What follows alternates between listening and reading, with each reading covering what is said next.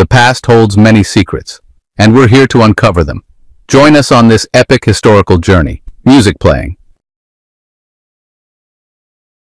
Hey everyone, and welcome back to Ancient Architects. In a previous video, I talked about a theory proposed by Professor Ivan Watkins. He suggested that ancient civilizations could cut stone by harnessing the power of the sun. Many people, myself included, don't believe that simple tools were enough to build some of the incredible ancient stone monuments we see all over the world, from Machu Picchu in South America to the Giza Plateau in Egypt. Some theories strongly suggest that ancient aliens were responsible, but I've never seen any solid evidence to back that up. Sure, ancient texts, images, and structures can be interpreted in many ways, but I believe there was a far more advanced civilization that collapsed at the end of the last ice age, and its remnants are scattered around the globe. One thing's for sure, some ancient sites clearly show highly advanced stoneworking techniques, but I don't think it was due to electricity or power tools.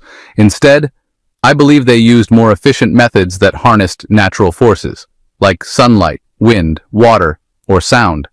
This kind of technology wasn't written down in history, but if they were using natural forces, there wouldn't be much physical evidence left in the archaeological record, except for the end results, like those perfectly drilled granite vases and stone walls where every block fits flawlessly. You can't work with stone the same way you do with wood or metal, especially not with hard stones like granite or diorite. These rocks are made of tightly interlocked minerals that wear down tools before you can make any real progress. Even the ancient stone and metal tools we're told were used would have had almost no effect on such hard rocks. So archaeology is clearly missing something. Even today, cutting hard stone requires diamond-tipped tools and lots of cooling fluid. It's a slow, difficult process, which brings us to another theory, using sound. Tuning forks, vibrations, sonic drilling, and acoustic levitation. The idea is that sound could have been used as a kind of ancient tech. And scientifically, it's possible, not just with modern tools, but maybe even with ancient materials. So how does sonic drilling actually work? Put simply, when sound vibrations at a specific frequency are transmitted through a drill bit, or even something as simple as a metal tube, it can vibrate in a way that acts like a high-frequency jackhammer. The bit hardly even needs to spin. The vibrations do the work. Compared to traditional drilling, this method is faster, wears down the tools less, and uses less energy. It's even possible to turn the handle of a large tuning fork into a cutting rod. Whether it's a metal tube or a solid drill bit, even a copper pipe, it could be used to cut granite using this method. To make a tuning fork into a sound drill, the cutting rod needs to match the resonant frequency of the fork. Here's how it works. The sideways, transverse vibrations from the prongs of the tuning fork move the U-shaped bottom part up and down, sending long, continuous waves through the cutting rod.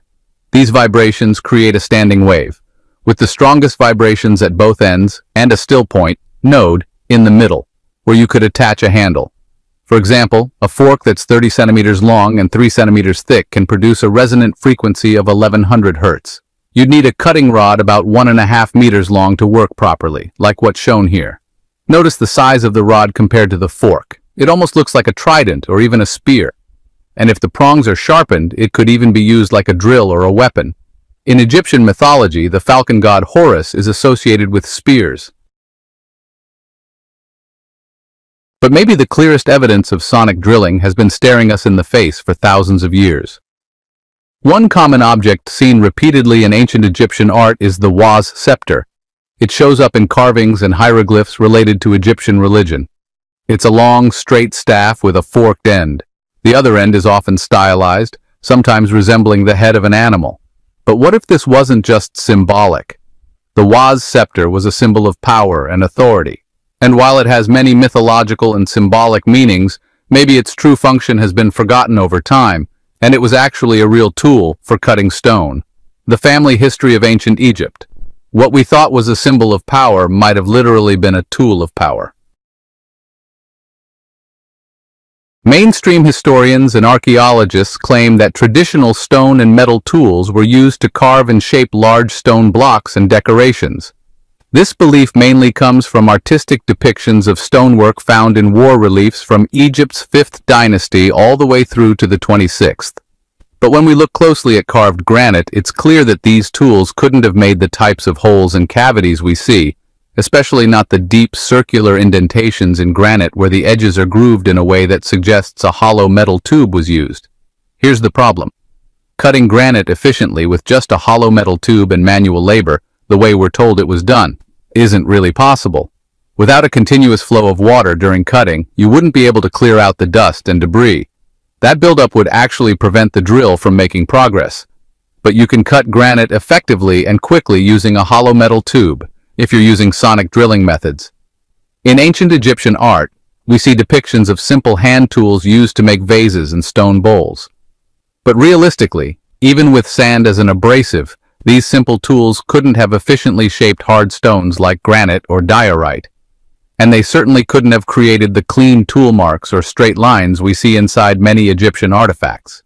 Interestingly, the most advanced and difficult stonework, often carved from the hardest stones, comes from Egypt's Old Kingdom, even before the 5th dynasty. In fact, some of it dates back to pre-dynastic times. There's no question that the simpler stonework we see after the 5th dynasty could have been made using basic tools, since they often used softer rocks like limestone and sandstone. The earliest known depiction of a stone drill is a hieroglyph called U24, first recorded in Gardner's sign list in 1957. It was seen in a tomb from the 3rd dynasty, but it's possible that what we're actually looking at is a tuning fork tool, not a typical handheld drill as we've been told. Some researchers believe they've found ancient Egyptian carvings that show 2 tuning forks connected with wires on a statue of Isis and Anubis. That kind of setup could allow the forks to vibrate at a specific frequency for long periods, cutting stone without needing to strike anything with a hammer. Interestingly, there's an email archived on KeelyNet.com from back in 1997. It describes how an American woman allegedly broke into a storage room in an Egyptian museum and found hundreds of what she called resonance forks. These devices ranged from 8 inches to 8 or 9 feet in length. She said they looked a bit like old wooden catapults, except they had a wire stretched tightly between the 2 prongs of the U-shaped forks. She insisted these tools were definitely not made of iron, but of steel. The forks had U-shaped bodies and handles that resembled pitchforks. When the wire was connected, they would vibrate for a surprisingly long time. She wondered whether these tools could have had hard tool heads attached to their bottoms, allowing them to cut or engrave stone once they were tuned to the right vibration frequency. Of course, we can't verify this email or whether the discovery really happened, but it's definitely fascinating, especially since the statue of Isis and Anubis does show those forks with wires. There's also a Sumerian cylinder seal showing a musical scene where someone is clearly holding a tuning fork. This challenges the idea that tuning forks are a recent invention, possibly dating back as far as the 18th century. I believe this technology is far older. Whatever the truth may be, independent researchers have proven you can drill into hard rock using copper tubes and sound-based methods. And as we study more ancient stone sites around the world, we're learning that acoustics were widely understood by ancient civilizations. It's clear that sound was taken into account in the construction of stone structures. This new field of research is called archaeoacoustics, and we see its effects at places like Stonehenge in England, Adam's Calendar in South Africa, Göbekli Tepe in Turkey, and of course the Great Pyramid in Egypt. All of these sites share undeniable acoustic properties. They can amplify sound waves, causing tools to resonate at a steady frequency, which might explain how such advanced stone-cutting methods were possible, even though historians still don't fully understand them. Thanks for watching this episode of Ancient Architects. Please subscribe to explore more forgotten history with us. Like, comment, and support our journey as we uncover the truth behind ancient mysteries. See you on the next adventure.